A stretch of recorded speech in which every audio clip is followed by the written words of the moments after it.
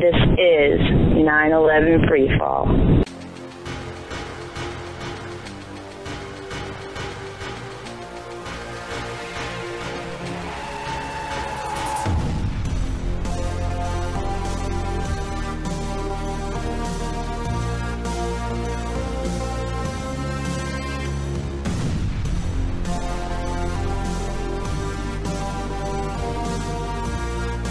Good evening, ladies and gentlemen. Welcome to another episode of 9/11 Freefall. I'm your host, Andy Steele. Dale Pierce is my guest tonight. We're going to be talking about our little adventure in front of the Walnut Creek City Council last week and how we're going to be continuing it on at other city councils around the Bay Area, bringing the 9/11 truth message to them, talking about Building 7, asking them to pass that symbolic resolution, calling for a new investigation into that building's destruction on 9/11. We'll be going over that. I'll also be playing that speech that we made last week here on the show before I play the interview. So stay tuned for that. I traveled across the country this week to D.C. to represent AE 9/11 Truth at the Million Man March. You can hear about that on Kevin Barrett's show, Truth Jihad, which is also here on No Lies Radio. You can find that in the archives. But really quick, I just want to talk about how I had my resolve strengthened during this trip, going through the TSA. Yes, the TSA. Our friends here in the post 9/11 world. I was told and reminded about the whole issue with the body scanners and the pat downs, and I went through the pat down, and man, it is everything the people in the alternative media say it is, and then some. What really got me though is when I came home. I had opened my suitcases up because I had some suits in there that I didn't want bunched up any longer than they needed to be. And I, in the dark, just kind of pulled them out really fast and threw them back in the closet. And then the next morning, I found this piece of paper lying next to my suitcase on the floor. It must have been when I pulled my suits out, with flying up and landed on the floor. It says, Notice of Baggage Inspection, Transportation Security Administration. So they went through my bags, too. And you know what? I'm glad that they did. I'm glad that they did, because I was also carrying an envelope full of Beyond Misinformation booklets and a whole stack of business cards. So I hope in all of their rifling through my stuff that they happened to take a glance at one of the booklets, and if they kept one of the booklets, I wouldn't be too upset. I hope they did. I didn't count them as I left how many I'd taken, but I hope they kept one and decided to read it. I hope they took a business card too, so if they ever want to see the light and want to speak out, they know who to call. But I just wanted to share that little observation. My resolve is strengthened. I know why I'm in this fight. I know why I'm helping AE 9/11 Truth expose the crime of the century, and it all begins with local action like we're doing in this show here tonight. So I'm going to play my me and Dale's speech at the City Council in Walnut Creek last week after our moment of silence, and then I'll play our interview. So before I play it, we'll do our moment of silence beginning now.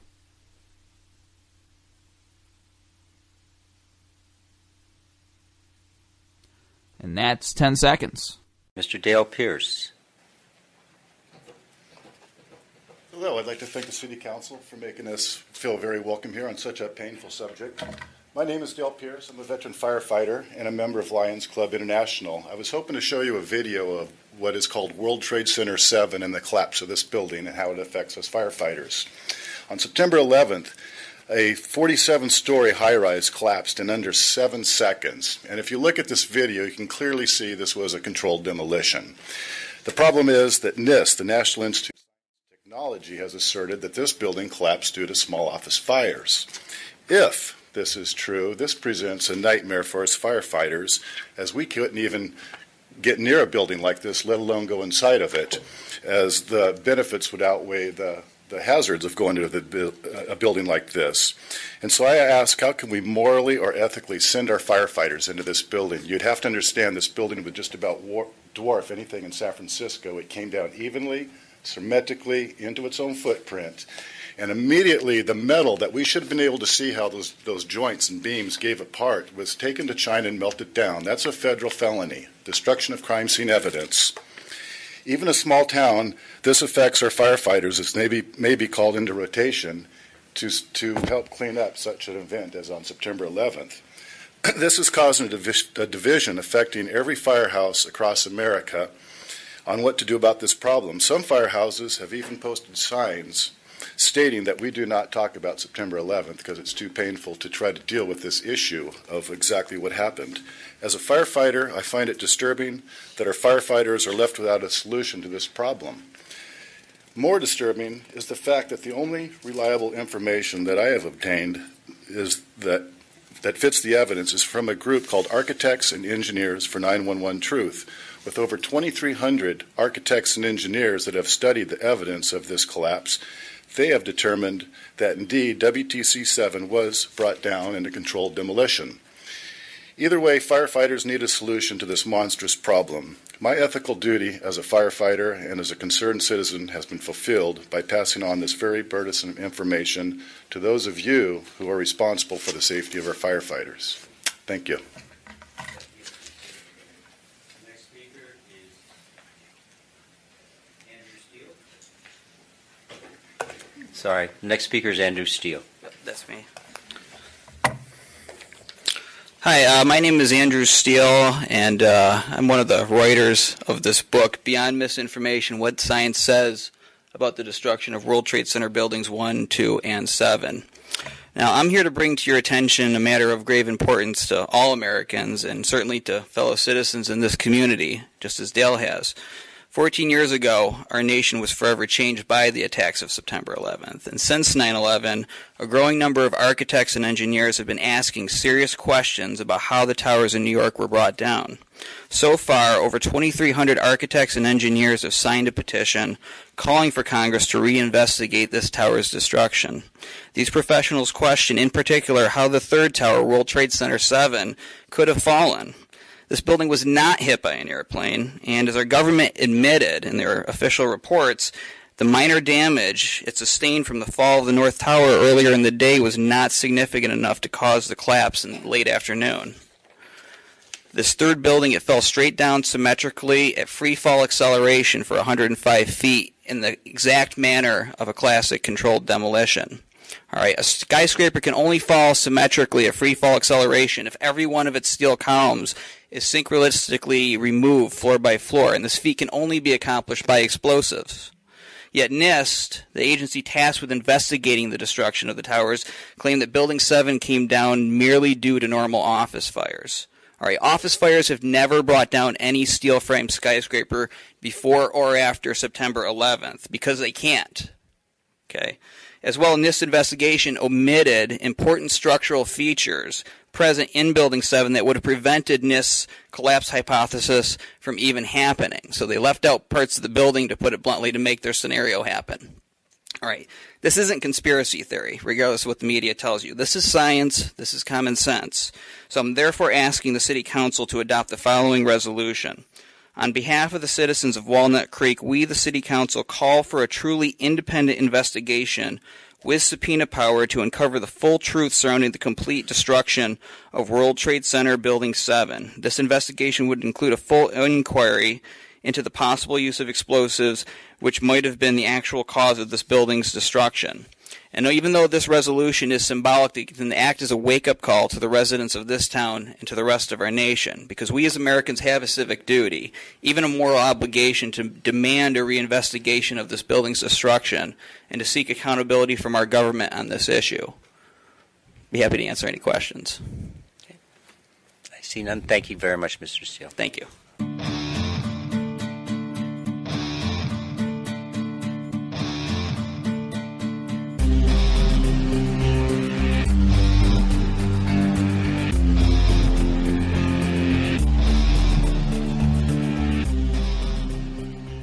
Dale Pierce is a veteran firefighter and the head of AE 911 Truth's firefighter outreach team. He's been a guest on the show in the past. Well, he's back today to talk about the latest stuff that he's been up to. I've been involved in it with him, too. So we talked about it a little bit last week. But, Dale, thanks for coming back on 911 Freefall.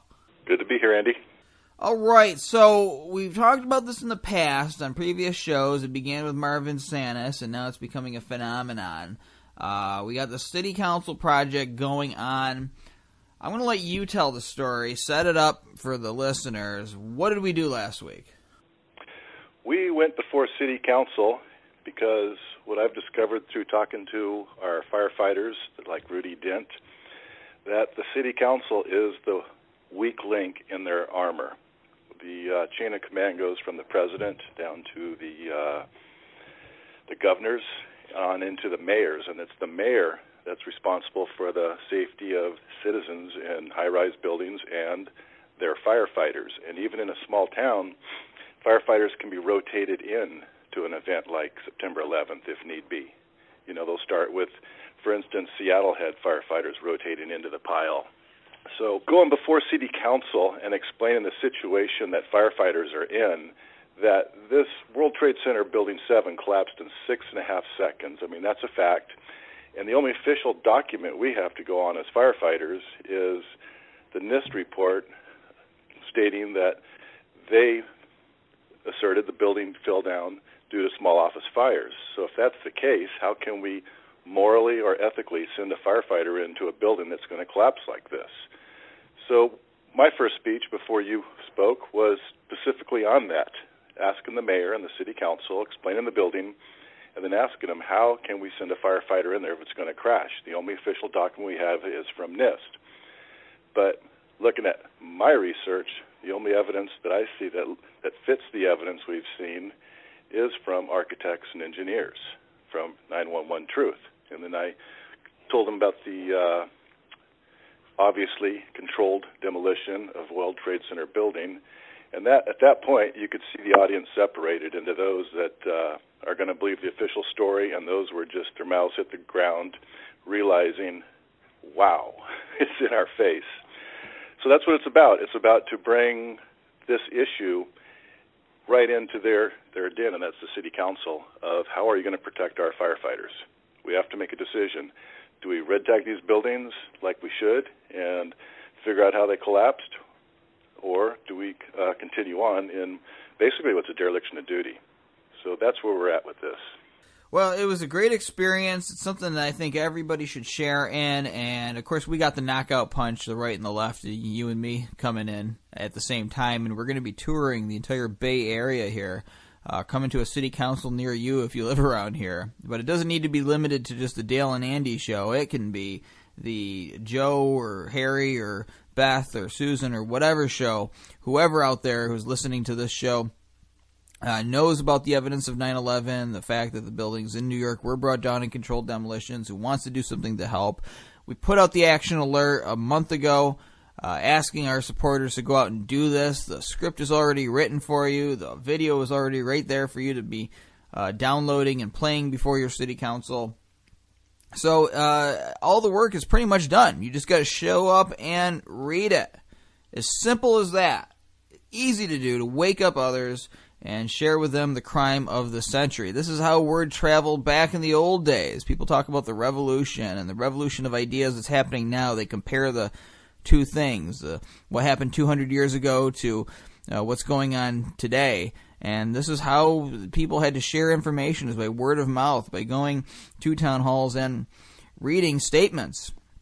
I mean, people didn't hear about the Declaration of Independence from the internet back in the 1700s. Someone had to come to the town square and read it to them, or have it printed in the newspaper. So this is how we're going to wake people up, and it takes it out of that matrix of the internet where things are becoming more and more tightly controlled. I love this idea. That's why I'm going with you to all of these places and happy to be participating in this effort. And then people might think it sounds small. People might think, what is my city council going to be able to do? But just having that conversation, creating that friction wherever you can, is going to have a major impact. And you better believe that the other side doesn't like that we're doing this. How did you feel about the reactions of the people in the room when we went in there? Beyond what you've already said, what was the kind of feeling you were getting as we each of us spoke in front of that crowd of like maybe 50 or so people? It was extremely a varied reaction. Most of the people were just simply deer in headlights. One of the women on the city council was absolutely stunned and realized that this is the real issue. The mayor was just almost disgusted, and the police you could definitely feel the vibes in there. Being a firefighter, I didn't realize how the blue coat of silence drifts over into firefighters. And I think when George Bush got on the pile and had his photo op with the firefighters, that sealed the deal with firefighters on going with the official story regardless of how you have to warp reality to make that fit. So dealing with these firefighters and over the years, I've realized that they're really, even as alpha as we are to go in these buildings, they submit to authority. So the crowd was split, and I just remember this one detective was looking at me like he was just so disgusted. He was absolutely outraged that I would get up there in his city council and do that. And by the time you got up there, I was worried he might have to tase you. I mean, he was really upset over us. So we are going to have an impact, and if we can film this and the reaction, for instance, when Marvis Sanos,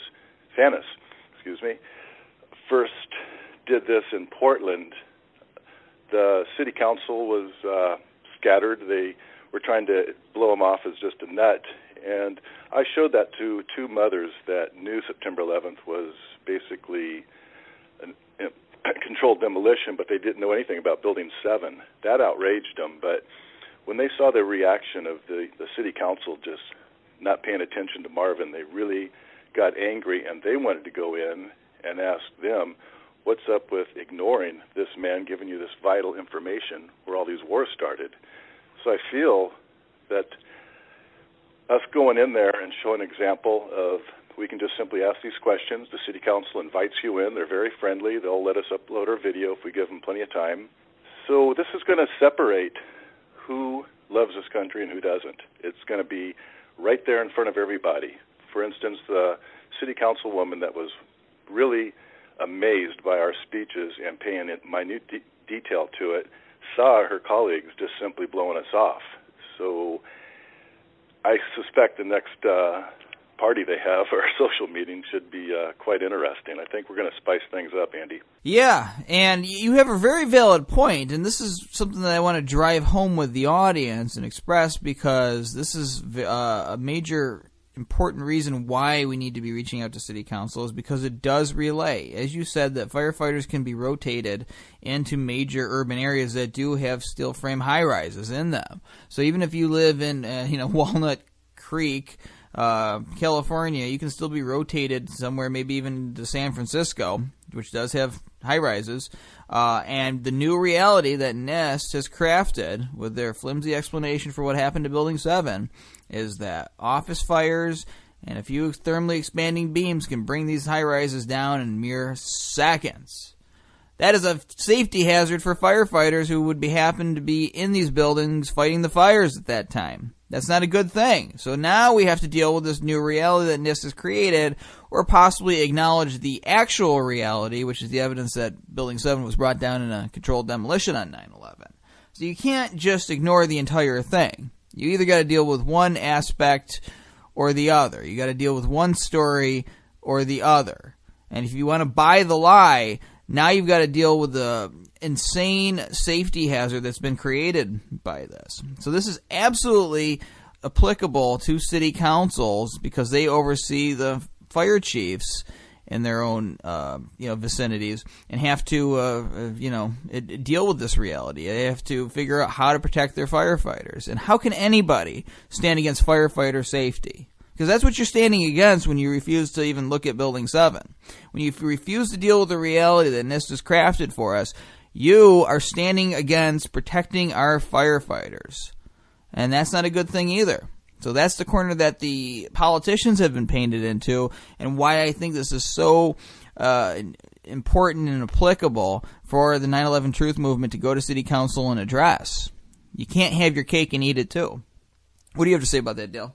Yeah, absolutely. When you take September 11th down to the very fine essence of what it means, you can argue about the Pentagon or Flight 11. It just goes on and on. They can always squeeze out. But when it really comes down to it is, how can we send a firefighter into a building that's going to behave like that? We can't. So at that point, there's no arguing against this. It's indefensible to try to take us out. You can't protect the firefighters, so at this point, that is when people will start to warp reality.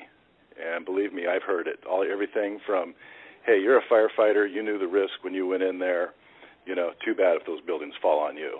I mean, it's not a pretty picture once you go this direction. Another gentleman said, nobody got hurt in Building 7, so it's no news worthy at all. So, yeah, you can't argue against this. It's just indefensible. So we've got a very potent weapon. How are we going to protect these firefighters? And beyond that, just the fact that the building can fall down. This is a serious penetration. You've got a plane hit, you've got collapsed floors, you've got stuff on fire, and you've got to penetrate into this. Doing your job and making sure everyone gets in safe, everyone does what they're trained to do is hard enough. To think that this building now might fall down on you could start panic attacks among firefighters. One of the leading deaths of firefighters on the job is heart attack. They live a pretty stressful life. They're away from home. Finances aren't always that great for them starting out. It's very stressful. They show up on a fire, and they're maxed out, and they drop dead of heart attacks. Happened to a friend of mine just before his retirement. So that's an issue. After I left the fire service, I became trained in saturation diving, worked offshore on the oil rigs. And let me tell you, when you drop down on the bottom of the ocean and penetrate into the legs of an oil rig and into the Christmas tree, you've got to know this thing's not going to crash down on you. It's stressful enough with everything that goes on in those conditions. You've got to be dead certain. And when those firefighters went into those World Trade Centers, they had a thoroughly scientific plan to go in. All the furnishings were fireproof. It was made to take multiple hits by the 707. They would go in there and put out whatever pockets of fire, whether it's just purses and jackets and paper and storage like that. But everything in that building, even the coasters for the furniture, had to be fireproof. It could not burn. So there was a dead scientific plan how the firefighters were going to go in there, and the building gave out. And there's just so many more issues. We need more people to come in, and just wherever you dig in September 11th, you find just unbelievable stories. For instance, as soon as the firefighters came after the collapse, they started handing out masks, and those were the wrong size. Now we've lost over 1,000 firefighters due to the cancers, and it's really difficult having close friends that were on the pile, and it's 15 years later, and this is when the cancers start popping up, and you just worry, is my friend going to get this? It's not fair to anyone, and I understand that there's an organization that's trying to get the health care coverage back for 72,000 people that circulated on those piles using the wrong size mask. And to this day, that hasn't been rectified. So I gave a speech the other day in a meeting. What I've been doing is meeting our mayors in our local cities, and I go to everywhere that they go, and I see who their friends are, and then I give a speech on firefighter safety issues. And then I get people coming up to me that inform me, hey, don't you know it was a controlled demolition? So we hook up, and when I find the mayor's friends, I gather them. So when we go before city council, his friends will be right there with us. So these are the things we need to do. Right, and this notion that no firefighters died in Building 7, so we shouldn't care about it, is absolutely ludicrous. Because I personally believe the reason they were pulled out of there is they just watched the first two controlled demolitions and people were spooked. And I know there's talk about some engineer told them this or that, but this was the first time I'd ever heard of firefighters being spooked to put out a fire in a building, and there's no reason that they couldn't control these fires. In fact, they were pulled out before the fires had even reached the corner where the collapse allegedly initiated. And we have to look at the reality that we've been left with, because in another event, would you just have random office fires taking place inside a high-rise? Firefighters can be inside the building, and again, within seconds, this thing is on top of them. So now there is a serious safety hazard that we have to deal with. If you want to believe the official story, again, you can't have it both ways. You can't say that the official story is correct and not deal with this firefighter issue. All right. So this is the best way to go. It's absolutely why city councils need to be involved in looking at this. It's why city councils need to be looking at the deeper issues with the investigation. Rerun the analysis with the proper structural features included that were left out in the analysis, which would have stopped NIST collapse initiation hypothesis from even happening. It seems like they should do a thorough investigation if we're going to hang our hat on this thing, right? Release the input data on Building 7, as Richard Gage said when he was on C-SPAN. Not releasing this data makes the public less safe because architects and engineers need this information to make the buildings safer. So let's just drink that Kool-Aid for just one moment. We'll pretend that physics stood down on 9/11 and say the official story is correct. How are you going to deal with the firefighter safety issue? How do you prevent another steel frame high-rise like Building 7 from collapsing while firefighters are inside now this time battling the fires? Yeah, you can feel the value of that argument for the simple reason you're not putting them in shock right away. You're showing the mayor and the city council and other firefighters and the police and everyone else in that room that, look, this is about our responsibility to our firefighters. How do we deal with this? Because if we just simply go in there and try our normal, as a controlled demolition, you just simply, everyone's just shuts down. This way, we bring them in emotionally, and then hopefully we're harvesting the 4% that we could expect to get out of crowds. So bring them in emotionally, and then bring the facts on like what we did. I came in with a firefighter speech. You followed up with the controlled demolition, and that was a very powerful first beginning. So this little tour we're going to do of 40 cities will take some time. They're only, every one of these meetings is either a Monday or Tuesday every other week, so it's going to take us some time. But we're going to gain some valuable experience, and hope we can film it and show the reactions of the crowd and city council, and get other people to start joining us.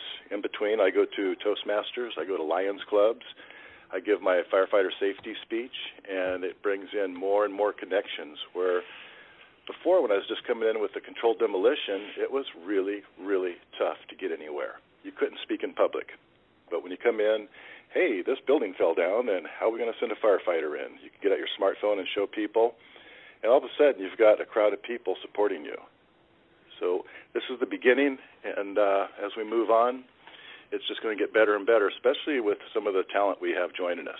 Right. Now, you mentioned about taping your speech. Why do you feel it's important to tape your speech? One, we can show people how easy it is and document it. I mean, we're actually going in there and notifying the mayor that he has a serious issue with his firefighters. And we are notifying him that these are the facts. And my obligation of a firefighter has now been solved by giving you this information. In other words, I leave the ball in his court. How are you going to respond? Are you going to protect our firefighters? Here's the building that fell down. And if the event happens and he loses some firefighters, boy, that should be interesting in court. Historians are going to love this. Someday historians will be going through these tapes and go, oh my God, look at that. It's right there. They're watching the building fall down, and they're thinking about golf or, throwing a hissy fit because it doesn't fit what's on Fox News. It's going to be very powerful, these images we catch of people that are in dereliction of duty. That's all I can say. They do not have a plan to go into the buildings. We were guaranteed the World Trade Center towers would not collapse. They did. We were guaranteed buildings like number 7 were safe through earthquakes, hurricanes, and fires, and it crumbled due to small office fires, not even a raging fire. It's just the questions can go on and on and on. And I can see the day where people would be going before city council and foreman mayor if you don't either red tag these buildings and evacuate them or figure out how they fell down. You need to resign and get somebody in there that can do that. So this can get ugly. They're in dereliction of duty. As a firefighter, these guys are getting written up for forgetting to put toilet paper in the bathroom. And here we have this incident, and no one's being held accountable. There's no plan to protect our firefighters. So as we go into city councils, we're only going to get better at relaying this message to them. Having it on YouTube will just be our way of documenting this for the public. Right. It puts them on notice. It captures their reaction. And again, there's no way that they can avoid this conflict of logic, because it's either a controlled demolition or you believe that small office fires can completely bring down a steel frame high-rise in only seconds. I mean, what is our plan if a high-rise catches on fire in New York City again in the future? Are we supposed to just have the firefighters stand outside and watch the building come down? Are we supposed to, if one catches on fire here in San Francisco, are we supposed to just watch it and say, oh, there goes that one. That looked pretty in the skyline. I guess it's going to go down now. Or just let it burn, and if it doesn't go down, just let it burn all night until it just leaves a skeleton, which is what would happen, because if it's a steel frame high-rise. But you can't justify sending firefighters in there if you have that kind of hazard taking place. And it just captures their reactions, as we've done or mentioned so many times before, just like with the C-SPAN campaign, where people would call in and ask the congressman very specific questions, and you get called a conspiracy theorist for it. History's watching. I think of time as existing sometimes and all at the same time, not to get philosophical here. And at some point, there is a future young person doing a report on the insane people of America in this time of history, and how America collectively turned a blind eye. Not every single member of it, not Dale Pierce, not Andy Steele, not Richard Gage, but many people who were in the positions of power to do something about it chose not to. And if we can catch somebody, shuffling through papers, looking away from the screen while the video plays, and catch them on tape, then they're recorded in history. Now, with the local groups, you're mentioning other ones before, like Toastmasters, Lions Club, other fraternal organizations. How do they play a role in all of this? I mean, what can local groups that are concerned about this issue do to get the word out about Building 7, controlled demolition, or just the firefighter safety issues that we've been left with as a result of the official story? Oh, there's so much they can do, from Oddfellows to the Red Man Society. All of them seem to have a public service statement and a code of ethics. Toastmasters can be a great venue for people to go in 3 times for each club free and just learn the basics of speaking. So you could visit one of these 3 times, lose your ahs and uhs, and learn the basics of speaking, go before a city council, read the speech, and you've done your duty. You've done a huge thing. Organizations like Lions Club have a very strict code of ethics. So things like the Blue Code of Silence, for instance. If lying under oath or whatever, please do, and not report one another, is unethical, why are these guys in Lions Club? Why aren't we enforcing some of this stuff? That's what it really comes down to, is we don't have any steel to actually look at and prove controlled demolition or, thermal expansion, because it was all taken to China and melted down. The biggest collapse, structural catastrophe in our ever, and you take all the steel and melt it down and come up with the excuse, well, we don't have any steel to look at. Well, that's a federal felony. That's destruction of crime scene evidence.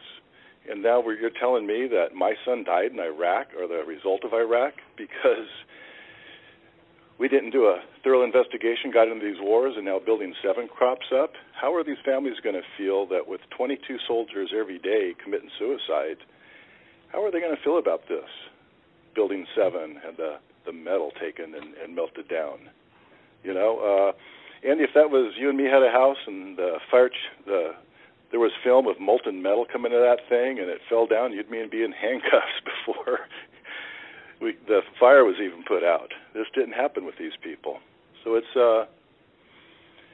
it's unfair that the rich get treated one way and we the other. This is a blatant, obvious, what do you say? It's unjust. It's unjust. I mean, you put an add-on to your house, and you've got the town wanting to fine you if you don't get permission, and all these hoops you got to jump through just to make home improvements in many parts of the country. And here you got this 47-story steel frame high-rise collapsing and allegedly collapsing in 7 seconds because of a fire, and collectively, government, people who should care about this, look the other way. A lot of architects and engineers don't even know about Building 7. And as I've said on the show before, that's like doctors not knowing about the Black Plague. I mean, it's significant. It's an important event in the history of engineering, of structural engineering and architecture. Yeah, working offshore, those oil rigs are incredible. Some of them come up out of 1,000 foot of water. They're just like a windmill with a platform up on top. But the current, the hurricanes, everything they go through, the corrosion, and still, when you get down there with a Broco cutting rod that cuts at 10,000 degrees, it is a job to get through, inch plate steel. And when you look at John Gross on this pile of evidence here with that grin on his face, looking at, high heat corrosion, he should be looking extremely concerned, like, what is this, instead of grinning like, look, Mom, this is amazing. He's sitting on evidence like this, yet you show this to firefighters and they immediately turn their head and look away. They will not look at the evidence. So going before city council and being able to show a picture of John Gross in this beam, the metal flowing out of the building collapsing, is going to have an unbelievable effect. And we're filming that for the rest of the world to see. And someday their grandchildren will be asking them, what did you do during the war on terror, Mommy and Daddy? Yeah, and this is the real war on terror, the one that we're fighting. The real war on the terror on the American public psyche, with this lie of the official story that we're trying to undo. It's funny, I had to travel across the country over the week, and I had to go through TSA, and it was an absolute nightmare. I won't even go into the details of it here because I chose the pat down, and they pat you down. They the stuff that the people are saying about it, they're not kidding. It's just invasive, and they do it deliberately to try to make an example of you because you had the audacity to opt out. I really believe that. That's my own personal opinion. And, just while I'm going through this and I'm watching them search some little old man in a wheelchair right next to me who is all hunched over and barely coherent. This guy must have been 90 years old. I mean, yeah, they got a suspicious one there. I'm just thinking, wow, how interesting would they find it to know that a lot of this is based on a lie? I mean, what would they do? What would happen overnight? This stuff would end overnight if we got it acknowledged that these buildings in New York were brought down in controlled demolitions. Because it would change the whole face of what we're fighting, or what we think we're fighting here in America. The real war on terror is the one that me and Dale are fighting right now. Yeah, it was amazing. I tried to call you, and the cell phones don't work at altitude, but yet on September 11th, they worked for 29 minutes, breaking all protocol of what flight attendants do. So where were those phone calls made? As firefighters, we show up when most unexpected. Something happened, something caused that fire, and there's a lot of times there's a liability. So we have our own detectives. We're trained in crime scene prevention, so we can go outside of the realm of just what caused a controlled demolition. We can actually wonder who did it and how they did it, and on and on. So we look, further into it, and we look into the airlines and such, and it's just amazing looking at the whole circle here of possibility who benefited from this, but how did they make those phone calls from those planes? They had to be on the ground. So it is an advantage being a firefighter. We can go further into the exploration and talk about it, but it's scary ground. But when you really look at it, Andy, you couldn't make a phone call now. How could they do it then? And those phone calls lasted up to 29 minutes. And the main thing they did was to assert that it was Middle Eastern terrorist.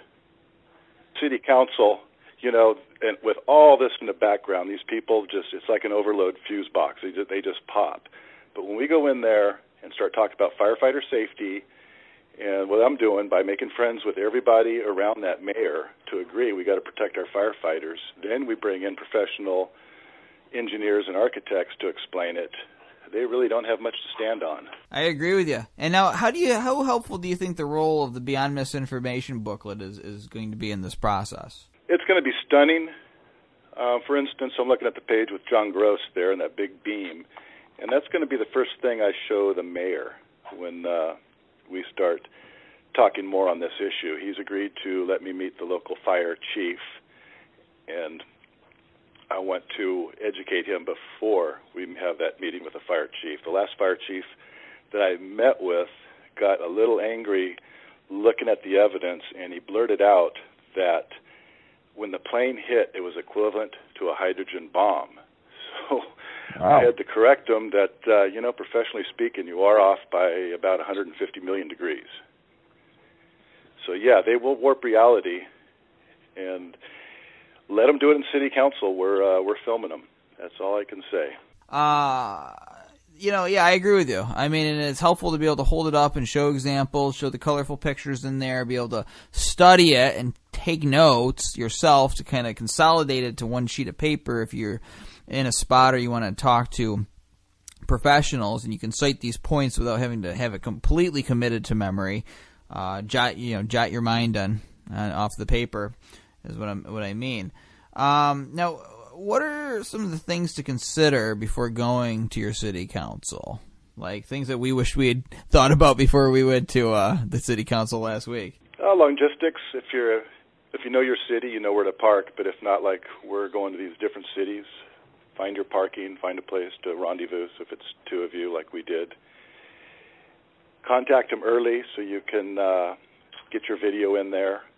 Maybe if you're good enough, you could even do some still shots like John Gross with his famous beam shot there.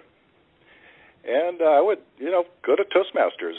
I mean, my God, my dad fought in World War II. He went through Utah Beach and through the Hurricane Forest, where we lost 38,000 men. 10,000 of them died from basically trench foot, freezing to death in their trenches as the bullets were flying, and we wouldn't even give them the honors of dying in combat, called it trench foot. When I think about that and the French resistance, all we have to do is meet at a pizza shop and give a 3-minute speech and can cause the other side so much damage. This is, what a way to fight a battle. Yeah, I mean, again, and then we broadcast it all over the internet, and people hopefully pass it around and see it and learn from the example and go ahead and do it themselves. That's what I'd like to see happen. It's not that hard to do. It's actually really easy. The hardest part was finding a parking space. Really, that was the hardest part. And now we didn't get our video pre-approved, and so that's why it didn't show over there in Walnut Creek. We will make sure we don't have that problem in the future. But overall, it was good, and the speech stands alone even if you don't have the capabilities to show a video too, because people can look it up later. You want to try to have the video. Yeah, it's you saw how emotional it is in there. Some of these city councils are a real slugfest at the podium. There's a lot of anger towards city councils sometimes. They make incredible, powerful decisions. And like we had that gentleman in there that basically just, pooed and pawed the whole time and made a fool of himself. But if these guys could, if they want to cause some issues, to learn our speech and go in there, wow, the passion we would have, because the city council is full of these people. You saw after I gave my speech, I sat down, and one of the attorneys looked at me and gave me a thumbs up, and he took one of the Beyond Misinformation, and there was several others in there. Yeah, there were architects and engineers. They were talking about some water issue. They were talking about some structure having to do with the water. I didn't pay attention really deeply at that moment. I was thinking about what we were going to do. But there were actually happened to be architects and engineers in the room as well when we were talking about this. And I didn't see what their reactions were. Maybe they were thinking about their own issue. Who knows? But that's outreach to other A's and E's as a result of what we're doing. Yeah, and don't forget that was broadcast on Comcast, and then it was played again on Saturday. It's in their archives. This is going to spread around. There's going to be some people that see it and just start sharing it on Facebook. It could just simply start to go viral. Hopefully there's enough people that get it and love our country enough to actually take this stuff and run with it. I know every day that I turn someone's life upside down because they just simply get it, just like the woman on the city council. She got it. It was a head-slapping moment. Yeah, and doing this is another aspect I don't know if we've really touched on in this interview, but the fact that it gets on public access a lot of the time. These city council meetings are broadcast, and they might be things that people might be flipping by the flipping through the channel and not watch, but some people take an interest in this. You'd be amazed at how many people are interested in what goes on at City Hall, because City Hall does have the most direct impact to your life. If you want a pothole filled that's been haunting your driveway as you pull out to drive to work in the morning, who are you going to go to? You're going to go to City Hall, right? They're the people who can actually do something about it, not Barack Obama. So some people follow this and are very deeply interested in it for whatever reason. If it's just, they're passing the time, they're bored, or if there's a specific issue that they're trying to follow, and you're reaching out to them and you're getting on the television set. And if you can get a video playing and that gets on TV, someone can be flipping through the channels and see someone showing a building coming down, Building 7, and stop and pause and say, what's this about? So you get on TV, and sometimes they'll do your work of taping you for you. Absolutely, and the way we're hitting it, every city is going to be unique. We've got cities that are displaying some of the metal. We've got, for instance, we were at Lafayette. There's about 7,000 crosses on the freeway marking all the deaths from Iraq and Afghanistan. As a firefighter, I can go in there and adapt my speech to fit that particular situation and then introduce you. So it's going to give us a lot of different variations of speeches, a lot of experience, and calling them out. For instance, Martinez has some of the steel on display. You don't have to be a metallurgist to see that this would have what I would call high heat distortion. In other words, the metal, you could see it got really hot, and then during the collapse, something hit this metal and broke it through. It was 5/8 thick. And you could see, instead of a rip, the edges had rounded off, just like it was white hot when that damage happened. So being able to speak about that and actually maybe take a picture of this damage and then show it at City Council is really going to have an effect.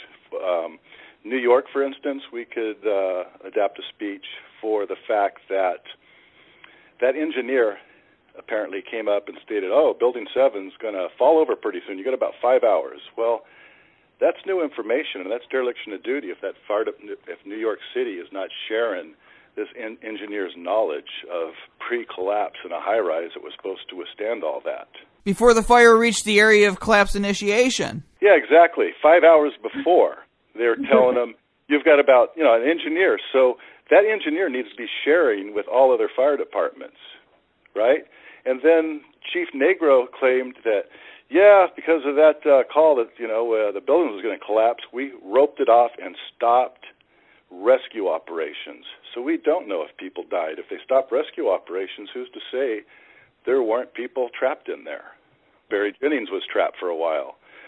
So all of a sudden, how are we going to offer fire protection, let alone keep our citizens safe, if they're just going to collapse to these fires? They're going to be trapped and die. And what was one of the recommendations? They said they should put more exits on these buildings.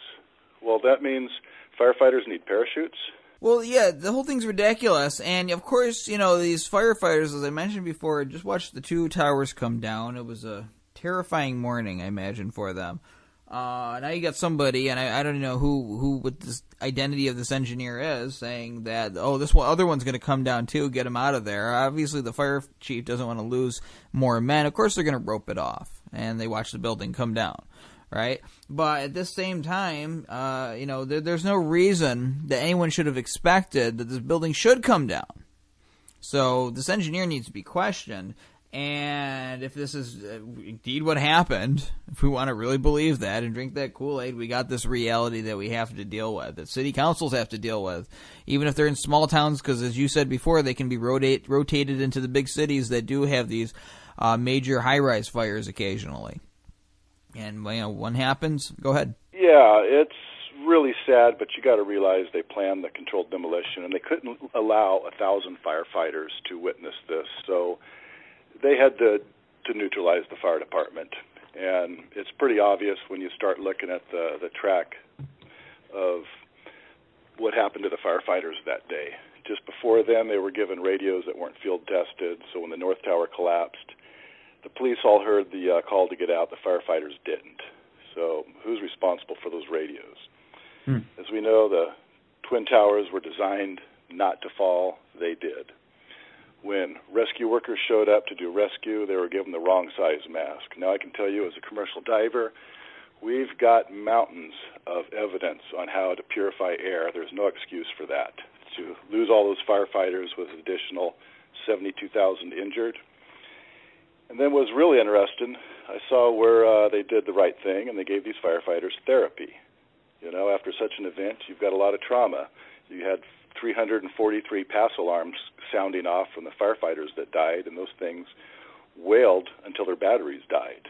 You know, this is a lot of trauma. So I did investigation on the therapy they gave them, and it was called critical stress, critical incident stress debriefing. And just a little bit of exploration and investigation, and I realized this is the wrong therapy. This would enhance the trauma they went through. So what it is, we've got a whole lot of firefighters with hidden PTSD. They think they've been treated, and they don't. Now, something interesting with my son, after serving 2 tours in Iraq, I read a small little article, you know, in the way back of the New York Times about thousands and thousands that were given water directly out of the Tigris River, had little squiggly things, depleted uranium, sewage from the plants we bombed, and that doesn't happen by accident. And the same thing, those soldiers were given the wrong therapy. None of these issues have been talked about. None of them have been dealt with. They could do it again, and America has decayed into 3 seasons, football, baseball, and basketball, while we have issues like this going on.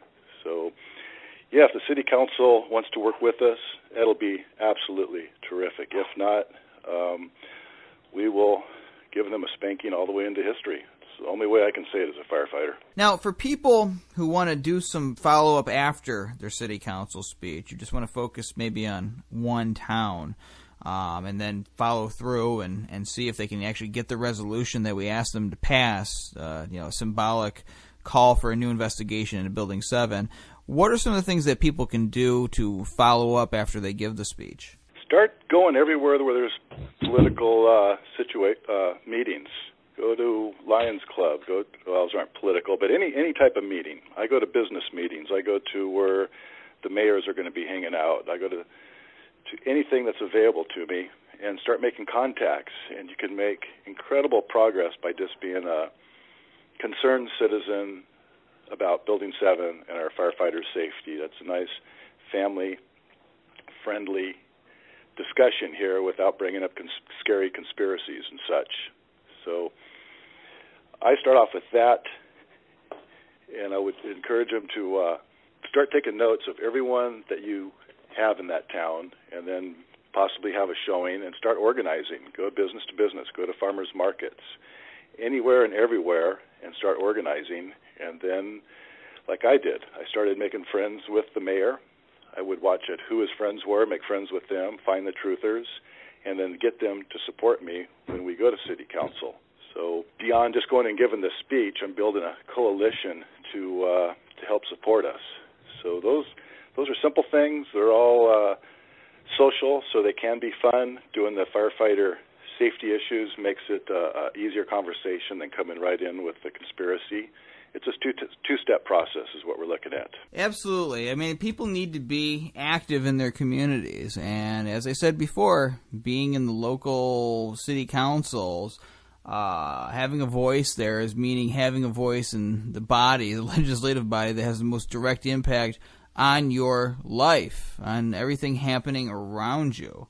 And this is the proper way to go. This is how things used to be done in America. Follow through, get to know the people that are in these offices. You can actually, look, your local mayor, unless you live in New York City, are not protected by 5 bodyguards in suits and sunglasses with earpieces, and radios in their ears. It's somebody that probably also owns the local hardware store, or works at the local GE office or whatever. They're people that you can reach. I mean, back when I lived in upstate New York, the town mayor was a neighbor of my family's.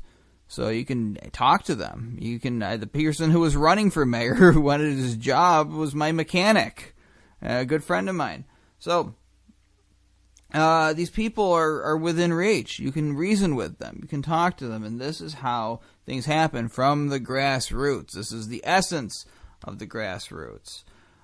What are some other audiences that people could give a similar speech to? They've done city council. They're excited about the thought, the prospect of this. Where else can you go and try to get an audience of similar-minded people to the city council that you can talk about Building 7 to locally? Once again, Toastmasters is terrific. They let you in 3 times for each club for free. For instance, we've got over 160 in the Bay Area, so we'll be hitting some of those up along with city councils. Lions Club is an excellent venue if you keep it to firefighter safety issues, and then you harvest the people that are in the know from those clubs. They'll come up to you and hook up, and they're extremely helpful. There's so many other clubs, anywhere you can go, Rotary, you name it. Farmers markets are huge. That's a very open-minded crowd that's usually been too busy to pay attention, and I'm getting fabulous results. For instance, I've been invited into what's called the ACE program. It's for high school and junior high school kids that are interested in architectural, construction, and engineering. So that's an incredible venue. The city has lots of times booths out there. I met the lead planning commissioner. He wants us to do a showing. He'll bring in his buddies. All these people want our book. It just goes on and on. Anywhere where you can get out. When you come in with the firefighter safety, start off with that first. You can have a logical, growing discussion that'll bring people in. The problems I had going in with the controlled demolition was just you burn out really quick, especially if you're dealing in the realm of firefighters, police, and city council members. Talk to your friends, get leads, have parties, whatever it takes, but we are fighting for our nation. This, like I said, as a firefighter, we can look at who did it, why they did it, and I could only warn us, Sun Tzu stated, know thyself, know thy enemy, and never underestimate your enemy. We're letting them get away with this. If everyone just put in 2 hours, this thing would be over with. It's a very small group of people, but when you look at how they deceived us on September 11th using television, they created a complete illusion, and we fell for it. It wasn't much different than the War of the Worlds radio program that terrified the whole nation. They got away clean with that so far. They've had 15 years to realize we're on their trail. The internet has changed everything. So what they have planned is probably not going to be pretty. We really don't know. We can only speculate, but look what they did on September 11th. We know they had plans for people in the planes. We know they had plans for the firefighters. We know that the jumpers would add to the drama. I mean, these people are masters. We aren't even playing checkers against someone that knows how to play chess on a world-class level. So we are fighting a battle. Do whatever you can. Join us. Facebook. Oh, boy, we could use people on Facebook because you can move simple information that we have on the Internet in front of everyone. City Council, the AIA, everybody seems to want to have a Facebook page in these organizations, and right next to them is 9 of their friends that you can send information to. So Facebook is going to be huge for those of us that don't want to go before crowds. We need everything you can think of. Those are words to end it by, and we're going to be taking this show on the road. We're going to hit as many cities as we can. We ask you to do the same. It's very simple, very easy. All you got to do is print out the speech, download the video, show it at your city council, read it at your city council, and that is it. That's the end of it. Go out and have a beer afterwards. Dale, I want to thank you for coming on 9/11 Freefall. Thank you, Andy. This program's on every Thursday night on No Lies Radio at 10 o'clock Eastern, 7 o'clock Pacific. You can also download MP3s of this show from the Internet Archive by going to 911freefall.com. This is Andy Steele saying have a great week. Good luck.